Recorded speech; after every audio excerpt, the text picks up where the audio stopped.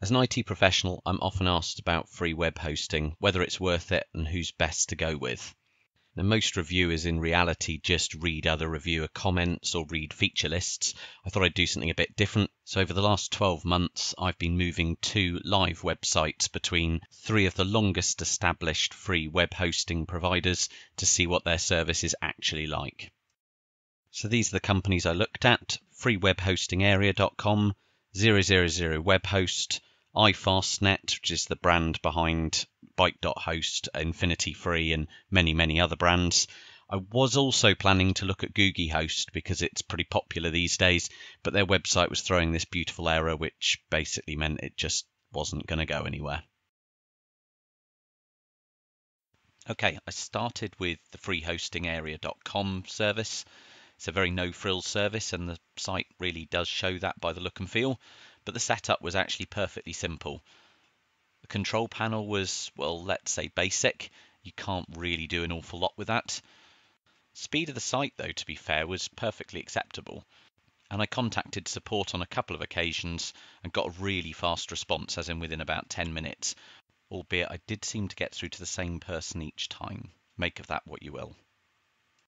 Beyond that, the lack of email as a feature, which comes with a higher paid service, but we're not spending money as part of this review, of course, that was a real frustration.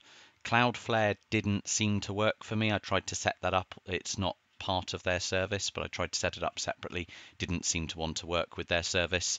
And there's no SSL as part of this, which is really a bit of a must-have now for any search engine optimization.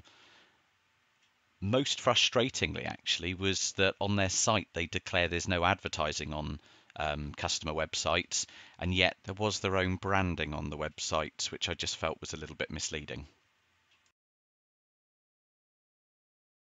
Next, I moved on to 000webhost.com, which I know a lot of people won't touch with a barge pole since the security breach in 2015, with quite the situation they created and how they handled it. In my experience, the cost challenges of free services means this isn't actually that uncommon, and these guys have actually been forced to resolve the situation as a result of the breach being so public, and actually that kind of puts them in a stronger position potentially than many other providers that have just not had to step their security up. So what were they actually like to host with? Well, it was a much nicer site and portal. It just made life a huge amount easier and looked a lot more professional to work with. The setup again was fairly simple to do, and although they also don't provide email, they do provide email forwarders, which made it just that little bit more bearable to do business with. I managed to get Cloudflare working really well with 000webhost, and I use this to turn on SSL on my site, of course, for free. And once again, another host that's declaring no adverts but putting their branding on your website. I just find it misleading. Support was via a community forum, and I did use that. It seemed a pretty friendly space. Wasn't convinced there was any official support on the forum. It felt like there were volunteers choosing to help escalate matters into 000webhost when necessary. Over the period of several months of use, the FTP service just remained unstable for me, regularly dropping throughout communications. And that can't be a one-off issue over that period, so I wasn't impressed with that back-end service. There were also a lot of prompts for upgrading, which I kind of understand from Hostinger, emails and screen prompts constantly to spend money to get more from your hosting. I was generally, however, relatively impressed with their service. That wasn't until I found a fairly major issue in that anyone accessing your site via Chrome would receive this error message when trying to post from any form. So that might be a contact form, it might be a login space, but it completely destroyed your site for Chrome users, which is 70–80% of the community. So not a very helpful error. The community forum was talking about it, but over the series of a couple of months, nothing has happened at the time of this review. So finally, I moved to what I'm calling iFastnet. It's actually their infrastructure. I signed up through Byte.host, but there's also Infinity Free and many other free resellers effectively selling the iFastnet service. I went with byte.host because it's actually run by iFastNet themselves, and therefore I thought was least likely to give an inconsistent experience with iFastNet's core infrastructure. So on the good side, setup once again was a really simple process, as it had been for all the other service providers. Portal itself was perfectly fine, not luxurious in any way, but if you're used to the cPanel experience, it was a very similar product, so familiarity for people coming from a cPanel background is pretty high. They also had email set up, albeit webmail only for free users, but it certainly won up on the other providers in this review. Cloudflare as well was not only something that was easy to set up, but was actually integrated into the portal, so again made it a really simple exercise to get that up and running. When it came to the speed of my website, I was using Google Page Insights as well as other tools to check that out. Page Insights in particular really identified that the byte.host service was a much faster website than others, so might be getting you a slightly higher search engine ranking, which was a real nice positive. And the bane of my life, branding of my website on a free web hosting provider. There was no branding of my website, which was excellent. So I actually had full control of my own website, which was really nice. No adverts, no branding at all. The FTP was probably a little bit more reliable than 000 web host, but nevertheless it wasn't completely reliable. This seems to be a common thing with free web hosting providers. Basically, the servers obviously put customers, I should say the front-end customer, to your website first. So FTP services are a lower priority service, and hence they tend to see a more degraded experience than the website itself. I contacted support on a few occasions and each time got a response within an hour from level 1. There were occasions that needed to be elevated up to a level 2, which took a little bit longer, but again, fairly fast responses to be fair for a free service.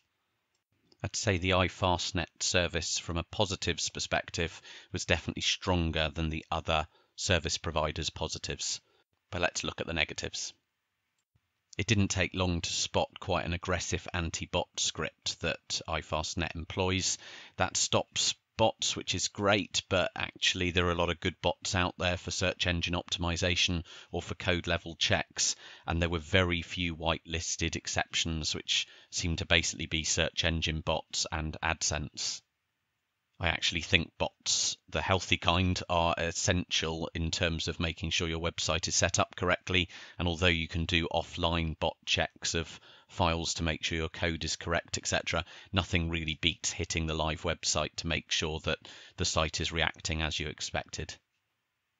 Then we get on to limitations. Now, I'd never really worried about this with the previous providers. They give good disk space, good bandwidth, and I was never going to hit them.